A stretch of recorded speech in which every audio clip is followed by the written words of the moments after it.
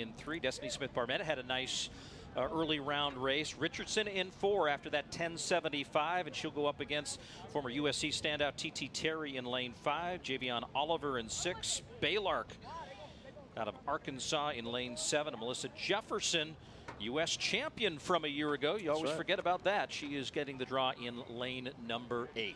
So Richardson and Terry in 4 and 5 trained together under Coach Dennis Mitchell, who I saw in between the heats after the 10.75, and I said, okay, clearly whatever you guys are working on with her start, Sha'Carri's start, is working, because she had, I want to say, the best start I've ever seen her have in the heat. If she has another start like that, we are guaranteed a 10.7 here. The question is, will the win stay legal?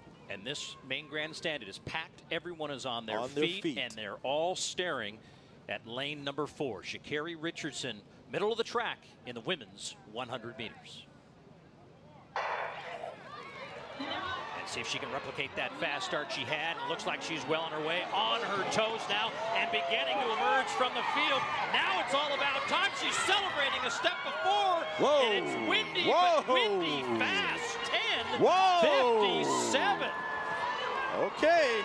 We told you that she looked good in the heats with that 10.75, but 10.57, I don't care what the wind is. You just saw a woman run 10.57 seconds for 100 meters. We will get the conversion for you momentarily so that you know what that is like with a legal wind. But look, 10.57 for Sha'Carri Richardson. Twanisha Terry up for second. She ran 10.83. So all conditions, that'll be number 4 all time.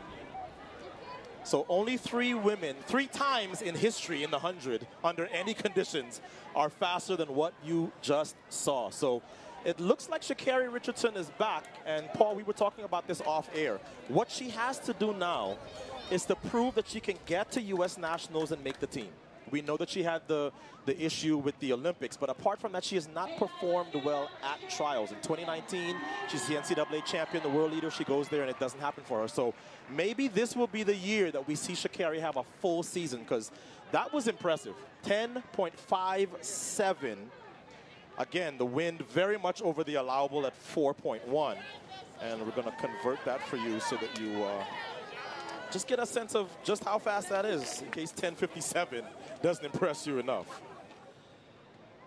Well, what was impressive about that as well is she was celebrating a step or two from the was. line. So she saw that celebration in Austin a week ago when she sustained that speed and that 4x100. I think she's feeling the confidence starting to build. And you remember, I told you after watching that anchor leg at the Texas Relays, I said, she looks like she's back, because she was closing down on everybody else and holding off Gabby Thomas, who had won the 100 in that race. So just doing the conversion now, 10.57. And here's another look at it. How far away from the line did she start celebrating? Maybe about 5 meters, but here's, as my coach always told me, if you're doing it at 5, you're thinking about it at 10. So what an impressive run as we get ready now for the men's heats. Excuse me, the men's finals, both